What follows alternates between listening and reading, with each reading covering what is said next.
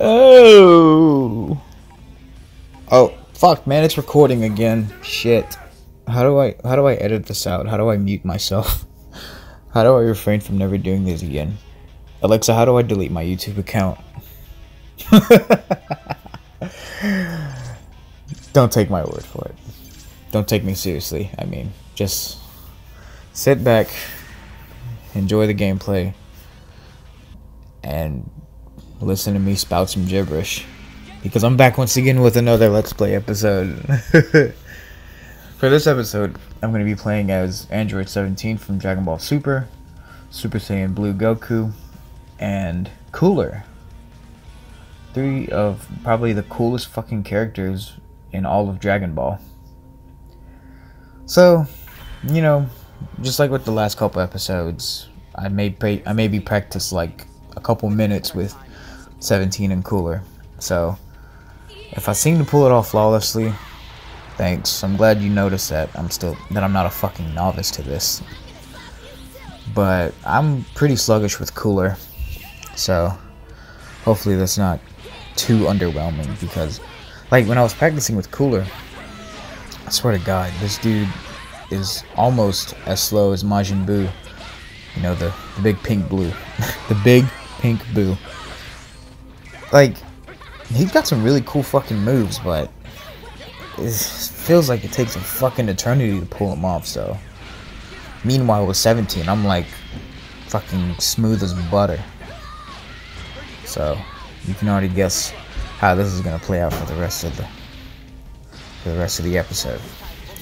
So, you know, I've had a variety of topics that I've brought up within the last couple episodes, like, you know, my creative roadblock, my fears with minimal effort sketch. Let's take this on a little more personal route. Now, I don't mean my personal life, I just mean, like, you know, fucking hobbies and shit.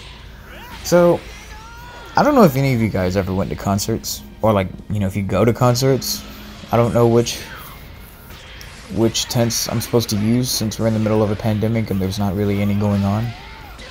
Even though there are some artist bands that are, like, fucking having shows in the middle of a pandemic, which is not helping our numbers, you fucking idiots. So, hey, my very first concert was in 2011, November of 2011, when Avenged Sevenfold came to the James Brown Arena in Augusta, Georgia. I'm like, what the fuck, in Augusta, of all places? Because, you think about it, yes, at this point in time, Augusta, Georgia's like blowing up. It's becoming, I guess, a tourist favorite for a lot of people coming here to tour and whatnot. You know, people going on tourism and shit like that. But I guess the same could apply to artists performing here as well, because, you know, after that, like, there hadn't been a major artist come to Augusta until A Day to Remember's tour last year. But I'll get more on that show in a little bit. So that was my first experience. I don't remember how much I spent on a floor ticket, but I imagine it wasn't that much, because, like, nobody has shit going on at the James Brown Arena, so what could you possibly be spending in order to afford it? But that was such a weird fucking lineup, because you had them headlining, and for their support, it was Hollywood Undead, Asking Alexandria, and Black Veil Brides. So that's such a weird fucking lineup.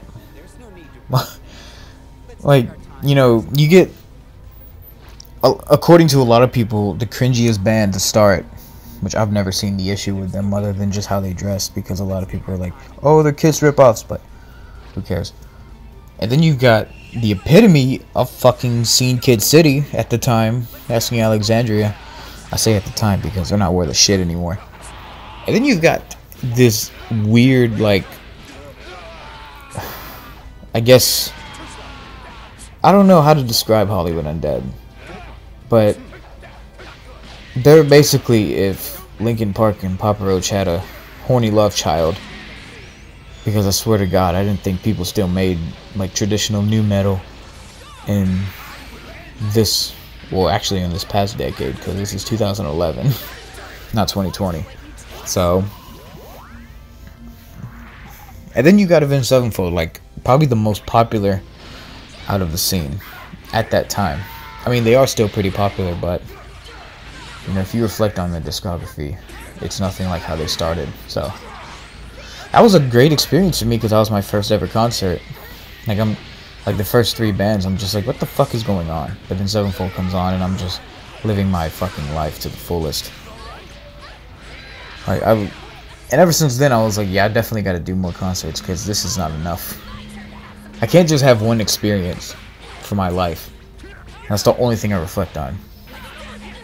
But that was definitely the only experience I had had for the next 3 years. I'm not counting the American Idiot musical because, I mean, you know, you're going to see a fucking Broadway play. You're not going to mosh in the audience because then the fucking security is just going to think, what the fuck's wrong with you? So, obviously, American Idiot, the musical, is out of the question. But that was 3 years later. Almost 3 years later. And then after that, I didn't go to another event until Marilyn Manson played at the Georgia Theater in Athens. Like over a year later. I will be honest, that was such a weird tour because it's like, yeah, you're seeing Marilyn fucking Manson, but like, you know, him playing in a small ass room, just, I don't know, it just felt off because it's like, you know, this dude is a huge fucking deal and he's playing in this tiny ass room. So I'm like, what the fuck is going on? And not to mention that the friend at the time that I went with was a fucking dick. Like, we were close in high school, but the day the show came, well, actually, before I get to that, like, we were close in high school, and like, our dream was to fucking see Marilyn Manson in concert. Like, that was our thing in high school. And then the day the show comes, he's not even in the audience half the fucking time. So I'm like, why the fuck did I spend why the fuck did I spend this money on 2 tickets? Like, no. You know what? The fucking cost of the tickets doesn't matter. It's just, why the fuck are you not enjoying this with me? Why are you fucking off with some random guy you just met? Like, I don't know what the fuck you guys are doing. I'm pretty sure it's none of my business, but, you know, if you're not gonna come enjoy this with me, maybe we shouldn't even fucking hang out anymore. That was my thought process. I didn't think of that at the time.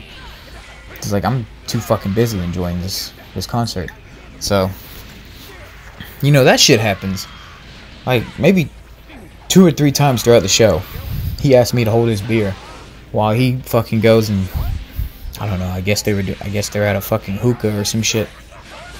And he would come back, he was like, yo, where's my beer? And I'm like, I'm sorry, am I your fucking babysitter? Cause I came here to see Marilyn Manson, not to fucking babysit you. You either enjoy the show with me, or I don't fucking see your sorry ass ever again. And of course, like, you know, I was crashing with him that night, so I definitely couldn't say that, but I did say, dude, fuck your beer, I came to see Manson. And like, this whole time, I'm like, what the fuck happened to this guy? Because we were so close. And he just ruined all of my expectations of our first concert together. So then after that, I clearly never hung out with him again. Because that's a really shitty fucking thing to do. Somebody you claim that's your best friend, and you just ditched them half the time during the show. So after that day, I avoided him so much, because you do not ruin a concert experience for me. I don't fucking care who you are. But yeah, later on that year was my first time at the Tabernacle, was when Rise Against played. And Rise Against is another long time favorite of mine. I fucking love Rise Against. I saw them at the Tabernacle with Killswitch Engage and Let Live. R.I.P. Let Live, because that band was fucking amazing. I mean, I do enjoy Fever 333, but it just doesn't hit the same as Let Live, so. But that was a great experience.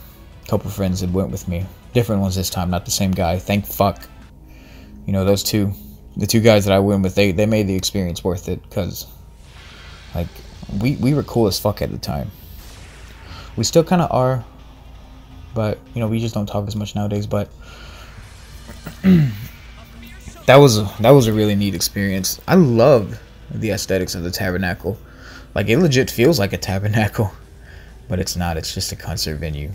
But the aesthetics are so pleasing. I literally couldn't have asked for, you know, a better experience. So, and like, it's fucking Rise Against. How can you not love this band? I fucking love those guys. So,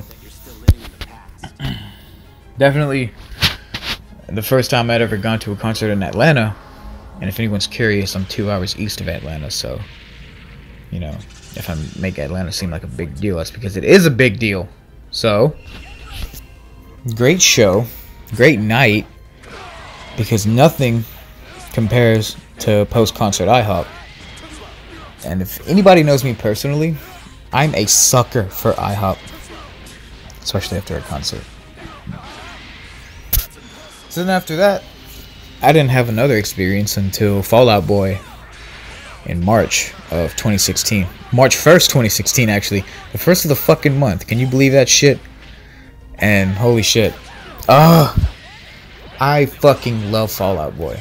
I would die for Pete Wentz. I would die for Patrick Stump. I fucking love those guys. And the coolest part about it was that I had a meet and greet with him as well. A paid meet and greet, because there's no fucking way they'll ever have like a meet and greet raffle or some shit. That just wouldn't be fair. So that was really fucking cool. And you know, the friend I was supposed to go with couldn't go, so my mom ended up driving me, because my parents are very, very insecure about me going to shows by myself. So that happened. We and she would go in the venue with me. She even went to the meet and greet with me too. So this is actually a really funny story. So during the meet and greet, like we were up next, right? And I had 2 meet and greets, because you know, I was supposed to have somebody come with me. Right when we were going up, because my mom was with me, she fucking chickened out of the photo, because she's like, yo, I'm too fucking nervous for this. I'm like, so am I, but I love these guys. I can't fucking not do this. So, like at the very last minute, I'm like, you seriously turned down a picture with Fall Out Boy? Why? Why would you do that? Oh my god, your Facebook would be blowing up for days if you had actually done that. Mine did. Like, oh, I had such a heart rush. Well, a heart and a head rush too, but oh my god. Like, that was literally one of my favorite experiences of that year, was meeting them, because I just fucking love those guys. Oh man. And I did some more meet and greets later that year. Like, I met Disturbed, one of my childhood favorites, because there's not a single Dragon Ball Z movie that doesn't have a Disturbed song in the background. So that was my gateway. I met Disturbed, and then when Slipknot, Manson, and Of Mice toured, I met Manson that year. Then I met Korn later that year. Man, people were so fucking jealous of me. And I don't blame them, because you know, some people don't get the chance to do meet and greets, and I understand that completely.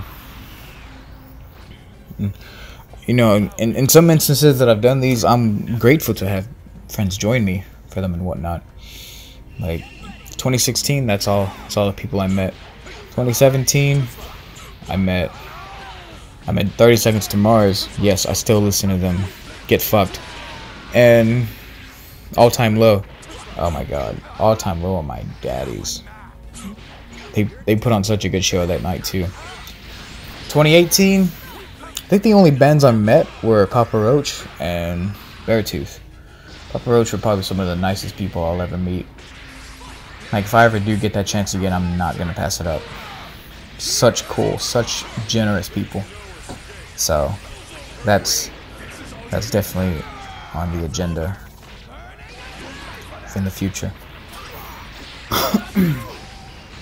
Oh, 2017. I also met Motionless in White.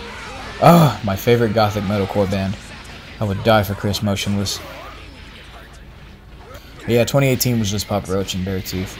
I ended up seeing A Day to Remember, because that was who Papa Roach played with. Who else did I see? Paramore for the second time. June 2018. Oh my god. Don't get me started on Paramore, because I would fucking die for Hayley Williams. And who else did I go see? Oh yeah, I saw Hands Like Houses for the 4th time. If you guys know me, I fucking love Hands Like Houses. Obviously, you should know this if I have a Hands Like Houses tattoo. But that was definitely one of my favorite experiences. Anytime I go see Hands Like Houses, it's a great experience. I cannot say no to those guys. I fucking love them. In 2019, I went to Rockfest in Charleston, which Hailstorm and Under Oath played, so you can tell that was an experience. And then A Day to Remember, the 4th and 5th time, I saw them twice last year. The 4th time, you know, when I mentioned earlier that they played at the Bell Auditorium, that was the worst fucking performance they had ever put on. I'm so fucking sorry. But that performance was terrible. But they made up for it later that year when I saw them in Simpsonville, South Carolina. And it was a much better lineup, and they were so much better too. And then I saw Wage War, and then I met Issues. That was the 3rd time I saw Issues. And then this year I've only done Motionless, which is a fucking bummer, because it's the only show I've done this year. Well, thanks for listening. Please subscribe because I'm doing more of these. Thank you!